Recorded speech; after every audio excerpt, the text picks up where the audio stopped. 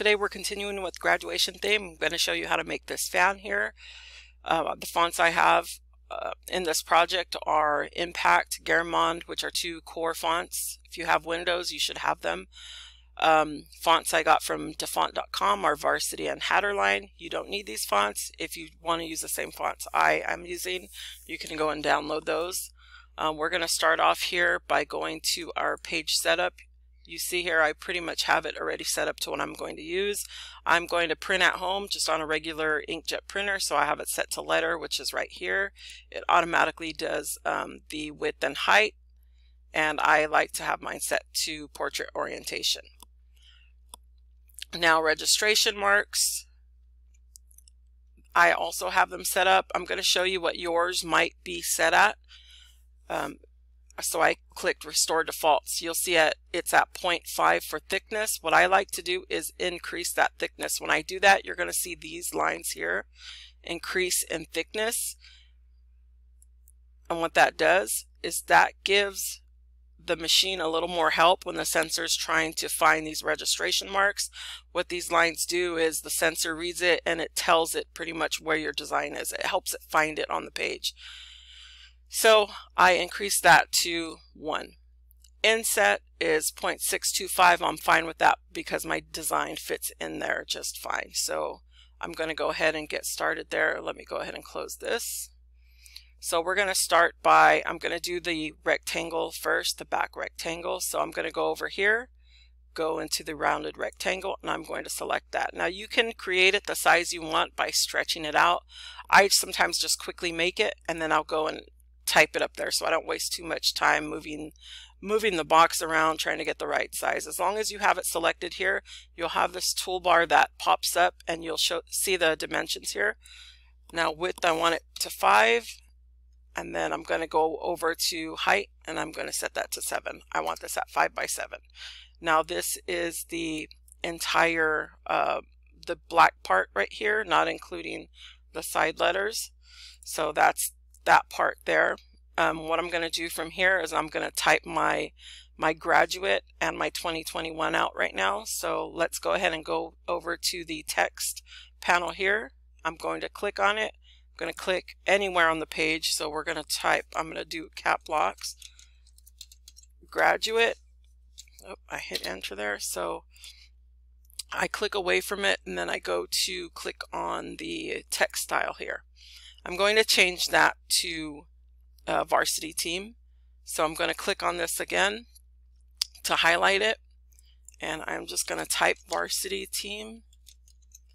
I have two different Varsity fonts on here. I want to use Team on this. You can use regular if you want. Doesn't matter. So I'm going to add a color to this. I'm going to go over to the color palette here, click on it, and I want this to be red. You can make it whatever color you'd like. So I'm just going to do this so I can size it right now, and then I'm going to move it out of the way in a bit. So let's size it up. I don't like it too close to the corner because you see how the rounded and then this sharp edge, it's just a personal preference of mine. I don't like to put it too close because I just feel like it's a little off. So I like to kind of start the bottom of the lettering about close to where that curve ends. Once again, personal preference. You put yours wherever you want. So I'm going to select both and I just want to center it.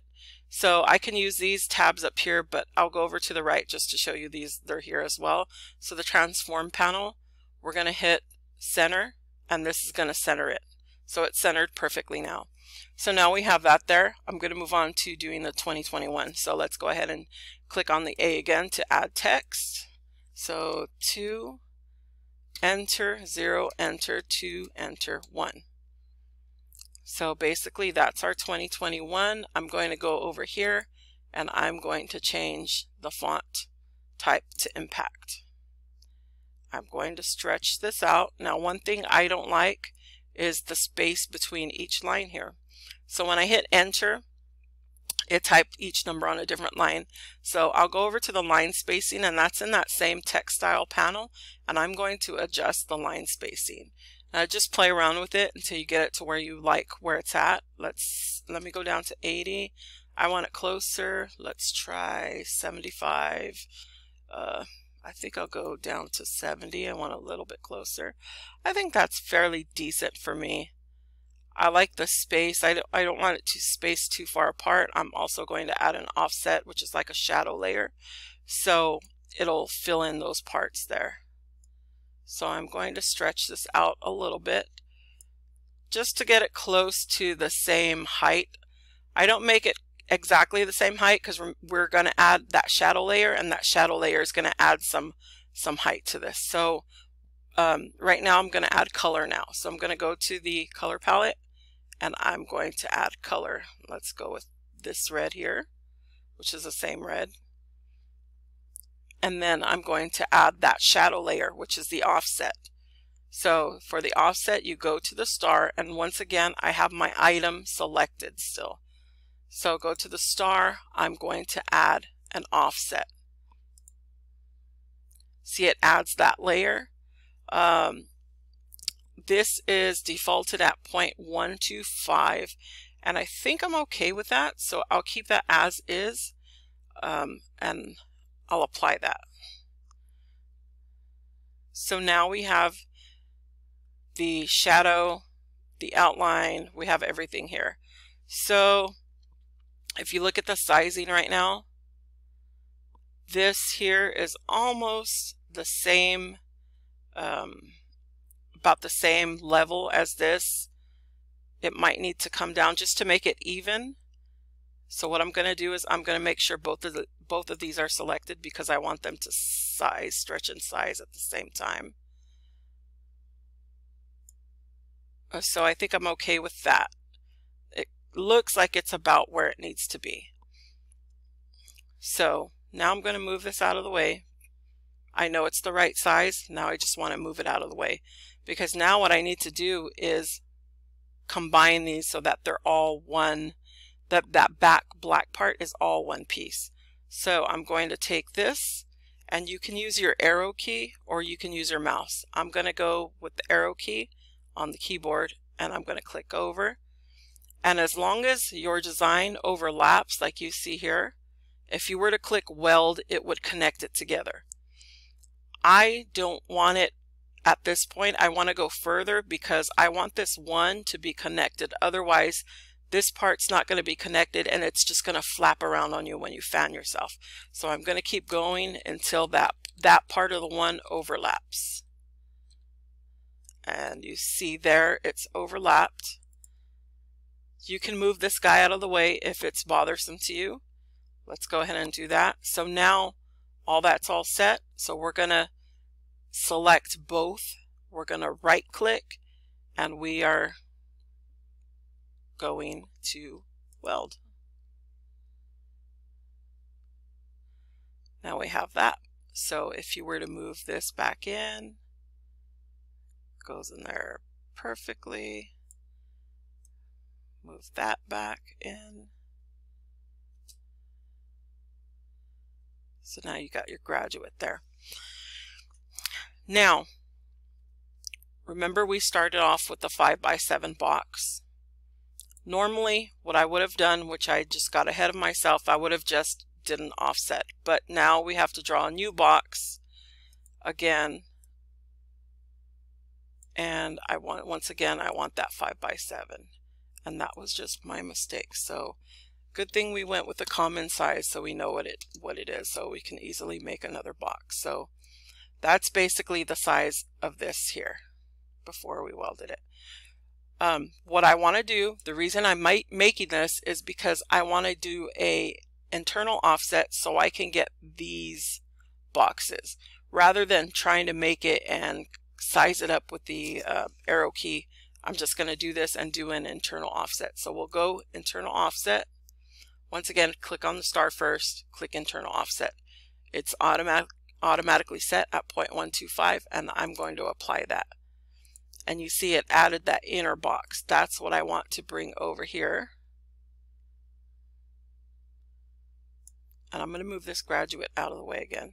And you see it goes all the way down to the bottom. and I don't need it to go all the way down to the bottom. This is why I like to add color. It makes it easier to select. Let me just add color so it selects a lot easier. Actually, make it white. I'll make it gray so we can pick that up. So we can drag that up. I really want this to be white, but I'm not going to change it to white just yet because it's hard to see. And then we'll position this back in here and we'll see if this is the right size for us. What I like to do is make sure that I have a even looking space under and above it, so I think I'm okay with this right here where it's at. So this would be my white layer. Now I'm going to go and change it to white, and that's by going to the color palette here and changing it to white. Now you see I have another internal offset, which would be the box where the picture is. So while clicking on this, that's selected, so I'm going to make an internal offset of that box.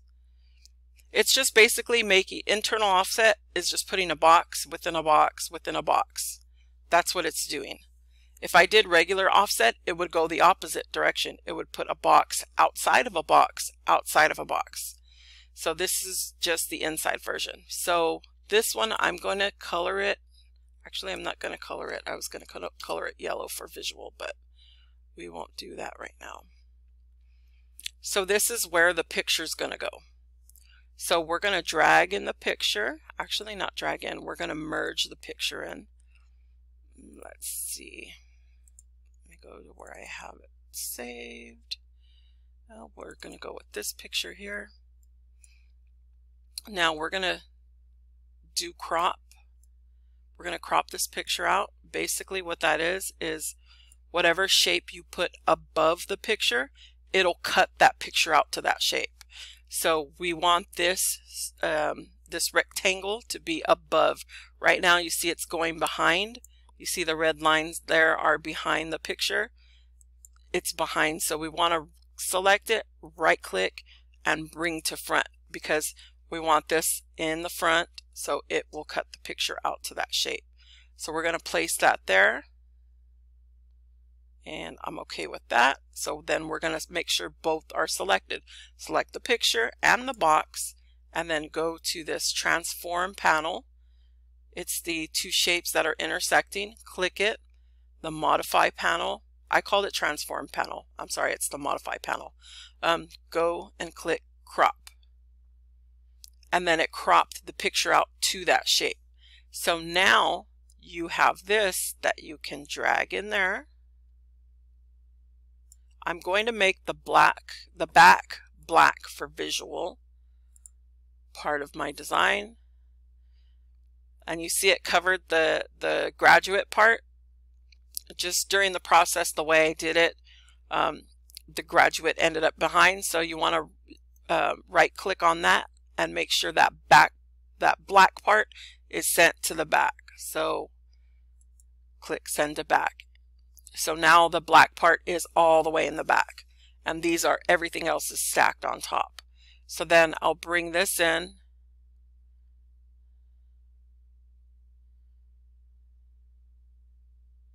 and you could do the same thing with the 2021. You can right click on it and then bring it to front, and it overlaps the image. If you don't like that, then you could just undo that. Now my next thing I want to add here is I want to add this little element here just because I feel like it adds just a little bit extra. So I'm going to just type that out. So I'm going to go to the text option again, select it, just click anywhere on your page and type. So I had cap locks on. So congrats. And then I'm going to go over to this panel here. You see it's still, the cursor's blinking, it's still in edit text mode. So I usually click away from there and then click on it. There's probably a better way, but that's just what I do. So clicked here for text style, and I want to use header line. And then I want to make that red. So I'm going to click that color panel and then click red. and I like to add an offset, so I'm going to add an offset. You see this is still selected, so I'm going to add an offset. Add that shadow layer. I don't need it that big for these small letters, so I'm going to go with, let's try 0.8.